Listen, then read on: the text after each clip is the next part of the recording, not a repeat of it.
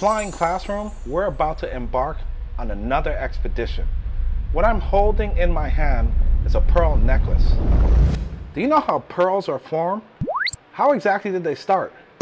Well, believe it or not, pearls first start off as a parasite inside of a clam. On this expedition, I'm going to travel to San Francisco to explore the world of parasites and work with fellow National Geographic Explorer Anand Varma. I can't wait to show you guys and experience the world of parasites, why they're important, and what impact does this have on us in our everyday lives.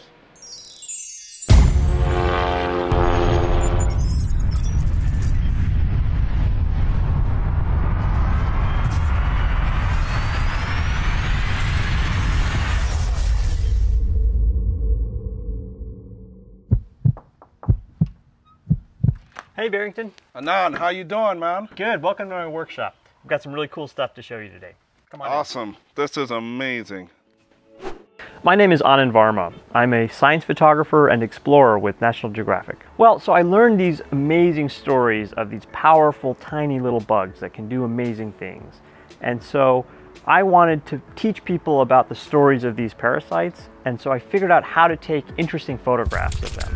And specifically, so many people think bugs are gross and parasites are like the grossest of all the bugs. So I thought, okay, that's true, they're gross. But if I can make a beautiful picture, maybe I can convince people to be curious enough so that they could learn more about the biology of these amazing creatures. So I'm using photography as a way to bridge this divide across people's aversion, their sense of grossness about these animals. A parasite is a creature that lives inside or on another creature and feeds on it or harms it in some way. Okay, so you know those crickets that were on your shoulder? Yeah. They get infected by a parasite called a horsehair worm. And what that horsehair worm does is it gets into the body of the cricket, it grows up in its insides, and then when it's ready to come out, it forces the cricket to find water and drown itself because that worm has to come out in water. So we've got this worm living in a creek or a puddle.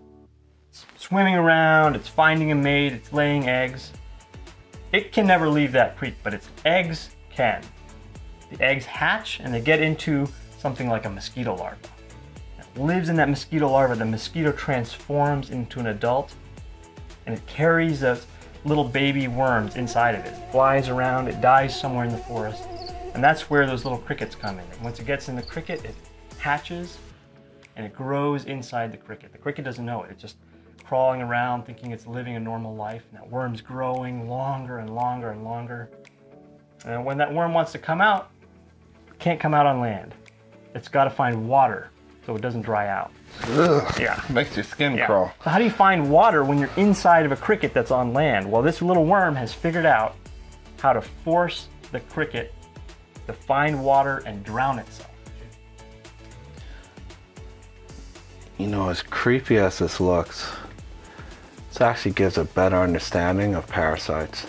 To think this worm figured out a way to entrap itself inside the body of a cricket and figure out how to find a new home, how to find a new place to inhabit. One of the most interesting parasites that I've learned about and I photographed is a kind of wasp. It's a really tiny wasp, maybe a quarter of the size of your thumb. It attacks ladybugs. All right, so the next one I'm going to show you, this is another totally different kind of parasite. So this is much tinier now. Is that a ladybug? Yeah, this is a ladybug. So what you see here, there's this like funny little fuzzy lump there. What it's standing on top of is the cocoon of a parasitic wasp. That ladybug was stung by an adult wasp. And that wasp stings it and injects a single egg into the belly of that ladybug. And the egg hatches as a baby wasp. That baby feeds on the insides of the ladybug. And then, when it's ready to come out, it squeezes its way out of the ladybug and then spins a cocoon which is a kind of house that protects it as it grows up into an adult. But inside of that little house, that cocoon, it can't run away, it can't protect itself from predators, so it's figured out how to force this ladybug to become its bodyguard. So the ladybug stands on top of the cocoon and it fights off any other bugs that would come and eat the baby wasp. Scientists have known about these examples of parasites that control the minds of their hosts for many years. And they know many examples, hundreds of different examples of different parasites that control their hosts in different ways. And the host is the animal that the parasite lives inside of or on top of. But they don't know as much about how these parasites are able to do it. And there are many different scientists looking at different aspects of how this mind control works. But there's still a lot more questions to answer about how this happens. All right, Barrington, I'm going to show you one more example of a mind controlling parasite. This one's really cool. So here, take this one. Just hold it by the leaf. I'll take another one out here. Is this an ant? That is an ant. Okay, so these are a couple different ants that have been infected by fungus.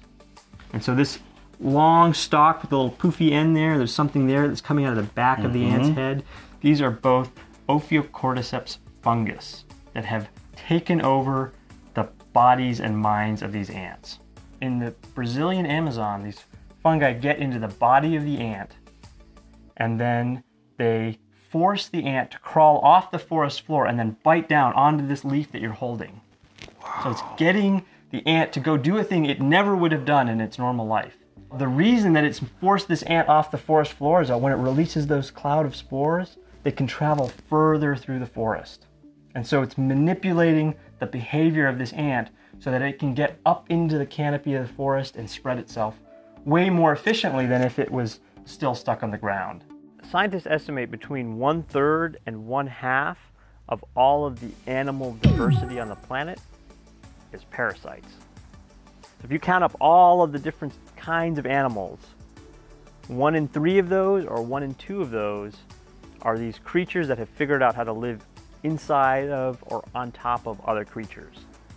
What that means is when we think about protecting biodiversity and all of the different forms of life in the world, a huge chunk, maybe even half of that diversity is parasites. And people think about parasites as, ooh, icky things that cause disease, like let's get rid of them.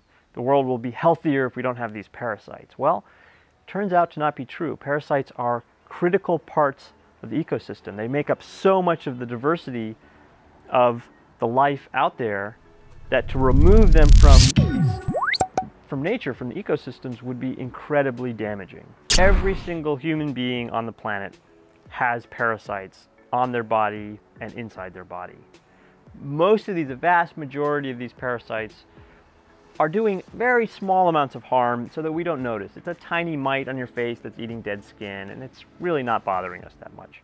Some parasites do cause major problems. They can cause disease and death. A really common one you may have heard of is malaria, is a kind of parasite.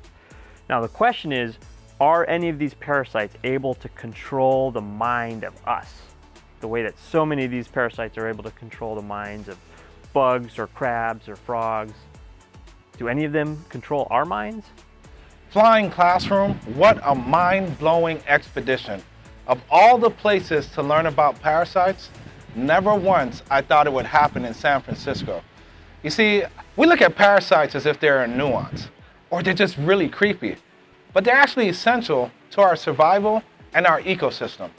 This has just been an amazing expedition filled with a number of different innovations and resources surrounding parasites. Off to our next adventure, blue skies.